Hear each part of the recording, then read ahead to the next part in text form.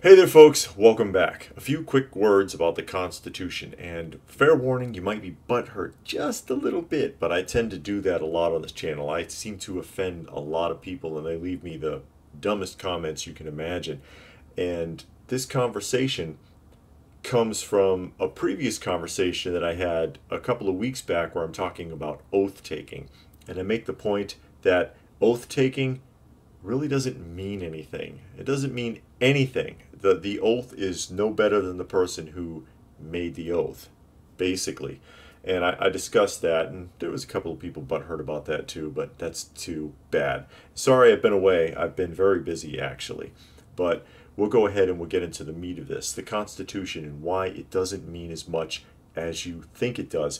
This is along with oath taking, because people throw that out all the time. Oh, they took an oath and they owe this and that. And I'm like, yeah, good luck. Same thing with the Constitution. Everybody's always like, the Constitution says this and the Constitution says that, and they can't do this because of the Constitution, and so the hell what? The Constitution is a piece of paper, folks. And like I said, there's people are going to get upset, but just follow me along and listen to the logic of this. Because that's what I do, and this is really why people get upset. Take the emotion out of it. Take your feelings out of it. Yeah, of course, the Constitution should mean something, and the rules that are in it should be adhered to. But take your feelings out of it and approach this logically and think about it. There are two components to the way that the government runs things, basically, that keeps the Constitution from meaning anything. It's hardly worth the paper it's written on because of these two things. Component number one, as I pointed out, the Constitution is a piece of paper. It's on a piece of paper, right? It's a document, and all it takes is another piece of paper to override it. Simple as that. Let's take Chicago as an example. Is it unconstitutional for Chicago, for the government, the governing authorities in Illinois and in Chicago to tell you that you cannot have a firearm? Bring a gun in Chicago and see what happens. Let it be known that you have firearms in city limits in Chicago and see how that goes down. Even with a license, you really can't. Because Illinois has some of the strictest regulations you can think of. The fact that there are even regulations and licenses and tests and all these hoops you got to jump through, a violation of your Second Amendment rights. Correct? But it's enforced all over the country. Everybody, oh, well, yeah, my constitutional rights to own and carry a firearm are being upheld because I have a license. That license nullifies your rights because you shouldn't need a license to prove that you have a right to have it. Constitution says you do, right? But what happened? A lawmaker wrote something different and signed it, and tough. Just like that. Just like that, it's all over. Same thing with your constitutional rights to free speech. I get that right trampled on YouTube all the time. YouTube doesn't want me to say what I have to say, and they got these little AI bots whose job it is to transcript everything that's being said and pick it apart. And then what? I have a right to say what I want, and you have a right to listen to it if you want to. Not according to YouTube, not according to Google, not according to Facebook or Twitter or any of these other systems. And they can cut you off. And, oh, that's hate speech, and call it whatever they want because someone wrote up a rule and signed it off. And your constitutional rights mean nothing, basically. Second component, and this is the big one. Bigger than Star Wars. Who remembers who's a big fan of Star Wars? I saw it in theaters. I saw the first film in the theaters when I was a kid. Number two, no one enforces it. No one enforces it. You think these lawmakers don't know that they're circumventing the Constitution when they make up a rule or a law?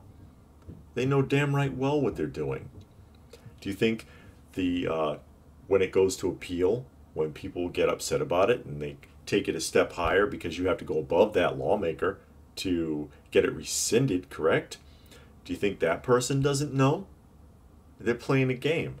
Oh, well, whether or not they accept it or deny it, And even if they say, okay, yeah, that's unconstitutional, so and so, you need to stop doing that, it's already been done, even temporarily, and it's going to have a time period by which you have to wait for it to be overturned, correct?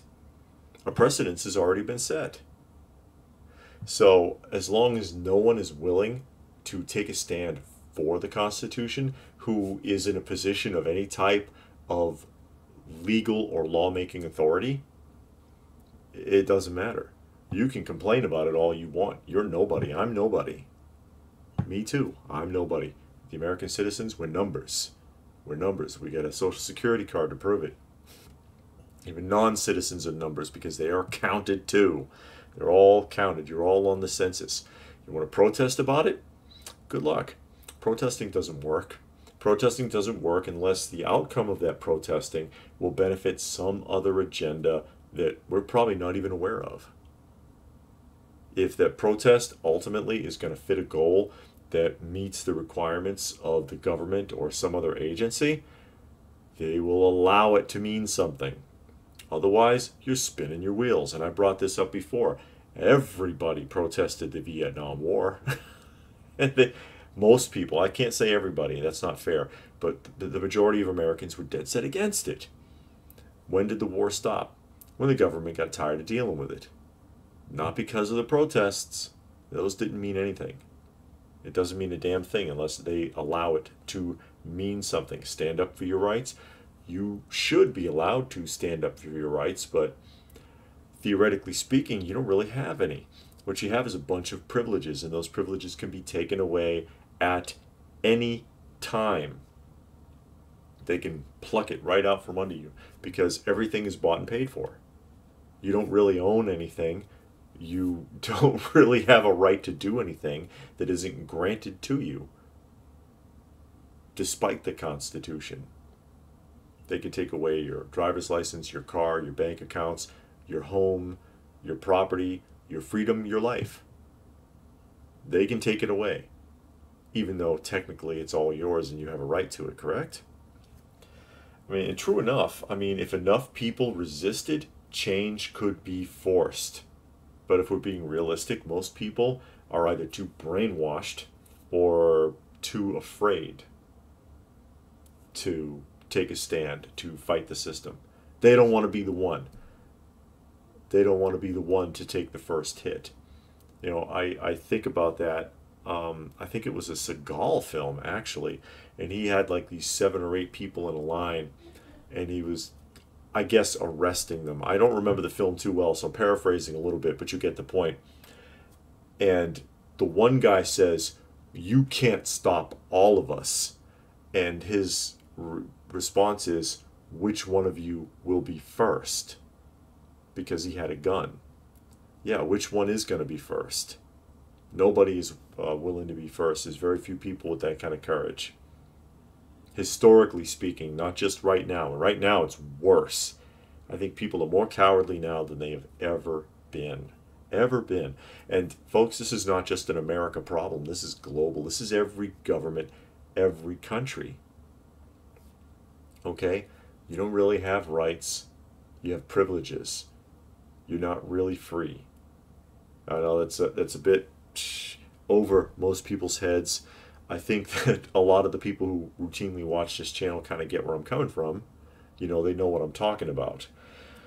But the Constitution, it doesn't mean what you think it does. It should mean something. It was meant to mean something, but it's been circumnavigated so much and hasn't been taught. Most kids coming out of school, they don't even really know what it is or what it means. They can't define it. They don't understand it. There's no civics being taught in high school anymore. It used to be a requirement. Now it doesn't matter. Who's honking? Somebody's around here. I'm going to check that out in a minute. Anyways, any thoughts? Please feel free to post your thoughts in the comment section down below. Please do give the video a thumbs up if you get where I'm coming from, even if it hurts your feelings. If you understand what I'm talking about. If you have any comments about it, of course, like I said, post your thoughts down below. Please do subscribe, check out some of the other videos, all that good stuff. You want to help the channel out. Hey, I need all the help I can get. There are links for that down below, and I really do appreciate it, seriously. And what more can I say but stay tuned, folks, because there is more to come.